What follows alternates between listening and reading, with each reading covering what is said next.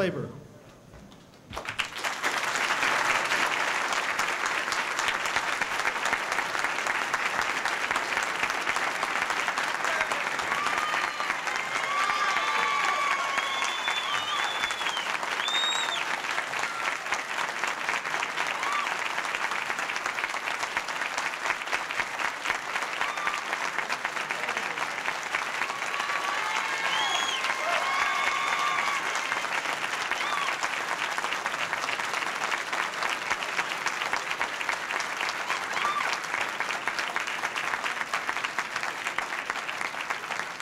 Professional employees of the Department of Labor, with a special thanks on this day to Assistant Secretary Angrazani and all of the employees of the Employment and Training Administration. And now, ladies and gentlemen, it is my great honor and special privilege to introduce to you the President of the United States.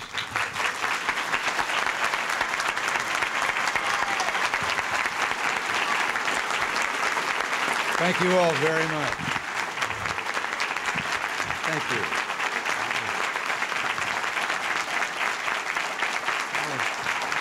Thank you.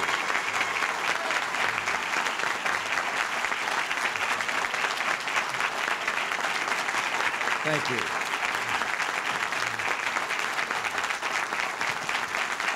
Please. You did that.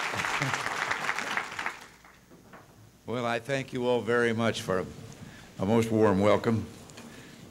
Secretary Donovan, Ray, Assistant Secretary Al Angrisani, and I understand that maybe we wouldn't be celebrating this particular event today. Ray tells me, Al, if it hadn't been for your devotion to this cause and all that you put in.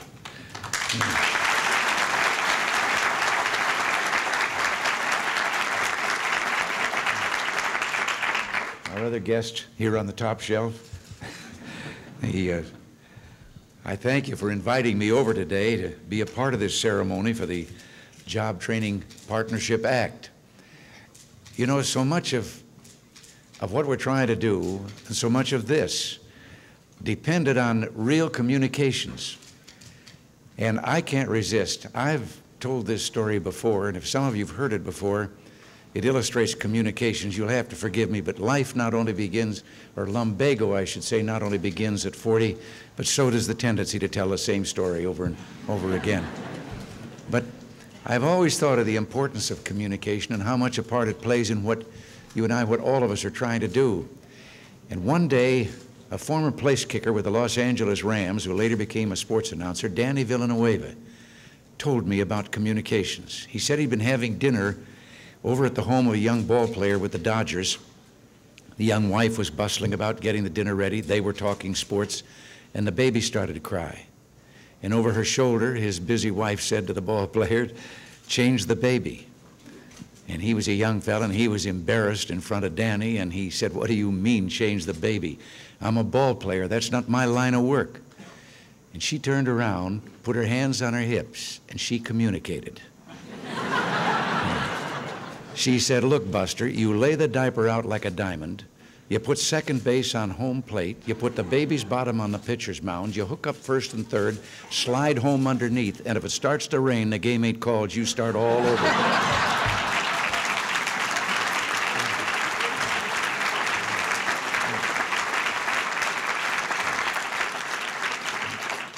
But we really do have a lot to celebrate, because this act, which went into effect a couple of days ago, initiates a new, more effective way of helping our unemployed, as you've been told.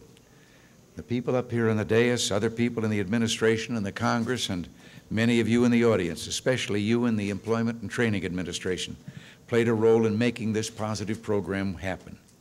From a personal perspective, this act represents the change of direction that I hope to bring to Washington when I came here. I had seen many federal programs out there from another vantage point as governor of a state. And I want to thank all of you for bringing this particular program about. I'm very proud of your work. This program will train, as you've been told, more than 1 million people a year for permanent, self-sustaining employment. And you know what is different about this program is the primary goal is real, results-oriented job training, training that leads to jobs people can build lives and futures on. It represents genuine opportunity, not temporary balm to a liberal conscience. It focuses on the long-term needs of the unemployed, not on short-term political quackery. Its monies go to real training, not simply to income transfer, welfare-type programs, or into administrative overhead. Another thing different about this program is that it meets local needs, which is where the jobs are and where the unemployed live. This program, as Secretary Donovan said, is a partnership between federal, state, and local government and the private sector. The government has trained too many individuals in skills that aren't needed in their communities. Still, other unemployed people have been steered into make-work government jobs. This program will make a difference on Main Street. It'll provide help, it'll bring hope, and encourage self-reliance. Private enterprise will be participating in a very meaningful way. Business and labor will be working together in organizations called private industry councils designed to provide training skills needed right in the community. And unlike a great many other programs in the past, at least 70 cents of every Job Training Partnership Act dollar must go to actual training. On Monday, the first day of the program that it became effective, the Indianapolis Private Industry Council started sponsoring training at ITT to place low-income youth and adults in existing jobs. In Wilmington, welfare women will soon be trained for skilled entry-level jobs. Now, these are just two examples among many of hope that is being reborn across America. I think this is the start of something big. In fact, it could be much bigger than many people realize. This act provides the possibility of a fundamental change not only in job training practices, but in welfare, vocational education, and economic development. State legislatures and federal agencies are looking into the state and local councils set up as a result of this act as a funnel for other programs. This could be a great step forward for other programs, for federalism, and for meeting the needs of our communities, and that's a pretty exciting prospect. Now, there are some people who currently have plenty of time to run for office, but they don't seem to have any time for new ideas. Most of them are younger than I am. Everybody is. But I just have to call some of those young people I've been describing as the old men of Washington, because their ideas are so old and threadbare. You'd think they'd been asleep for 100 years. They're like political Rip Van Winkles, still dozing along in the programs of the past, not realizing we must change with the times and try new ways of solving the problems that face us.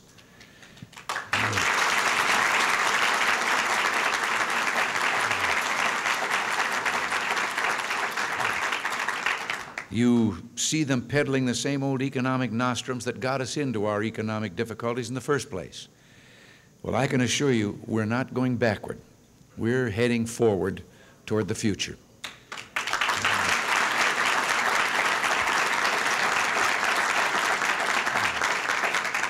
Not only in terms of this Job Training Act, but in other areas as well, we've begun to turn things around a little bit here in town. Inflation, which had been running at those horrendous double digits, has for the last 12 months been running at 2.6%.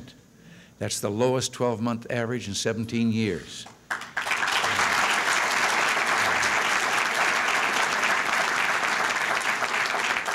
Now, of course, they said it couldn't be done. We said it could, and we did it.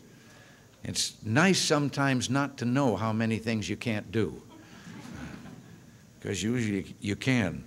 The prime interest rate was 21.5%. It's now 11%, and I think we're going to still too high. It's about half of what it was, but I think we're going very shortly to see interest rates coming down some more. The tax take doubled in the 5 years before we had a chance to do anything about it. Well, we cut personal tax rates 25% across the board, and beginning in 1985, taxes will be indexed so that never again will inflation push you into higher and higher tax brackets just because you got a cost of living pay raise?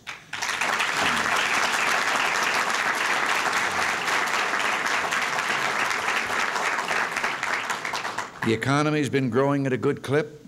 There have been increases in housing, construction, retail, and auto sales, all those things that show that the economy is recovering nicely. And that brings me to the place where America's nest eggs, billions of dollars of workers' pension funds, are invested. The gains in the stock market have meant a higher return for all of America's workers and their retirement savings. And that's very good news for retirees and workers. These are some of the good things that have been happening. Unemployment is going down, but it's usually the last of the major indicators to turn around. And yet a month ago, we had a drop that was the biggest one-month drop in unemployment in 24 years. The turnaround in the economy is what is getting the people back to work. The Job Training Partnership Act is directed toward those who would have trouble in getting jobs even if the unemployment rate was not at the level it is. It's targeted toward those who face significant barriers to employment. These are the people that government can help through training. This money is much more effectively spent than all-purpose, politically motivated jobs bills that you see working their way through the Congress. So I'm very proud of the work that you've accomplished with this new legislation. America is regaining her confidence. We're headed in a new and a better direction. I'm very optimistic about the accomplishments to come. Since I'm here at the Department of Labor, I'd like to take a moment this afternoon to send a message of warmest congratulations to one of the world's greatest labor leaders, Lech Walesa.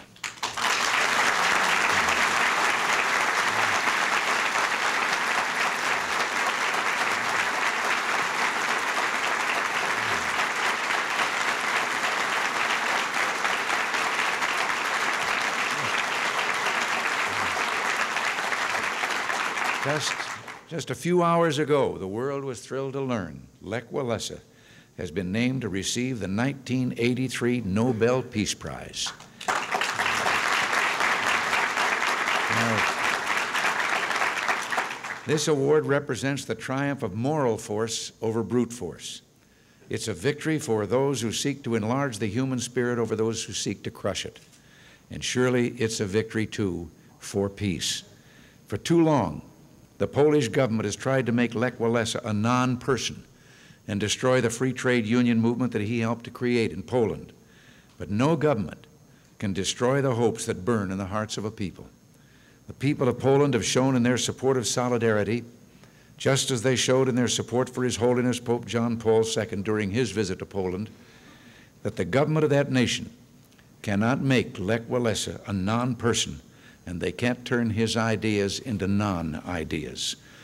This award demonstrates that the world will always remember and will honor the commitment to freedom and the commitment to free trade unions that Lech Walesa and millions of brave Polish people share. This award also underlines the need for the Polish government to turn away from a policy of confrontation toward one of reconciliation with all of the Polish people. And I earnestly hope they will seize this opportunity. Now my congratulations are not just for Mr. Walesa, but for all of you here today and this new Job Training and Partnership Act. And I just wanted to come over and stop by and tell you thanks, and unless you think you're going to get off scot-free, keep up the good work. And God bless you all.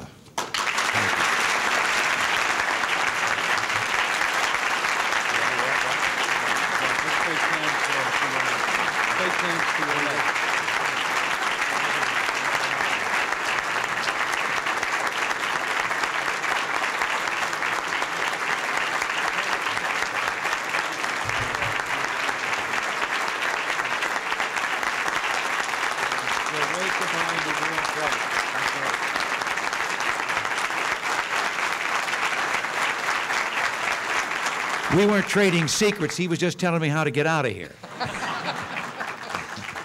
Thank you.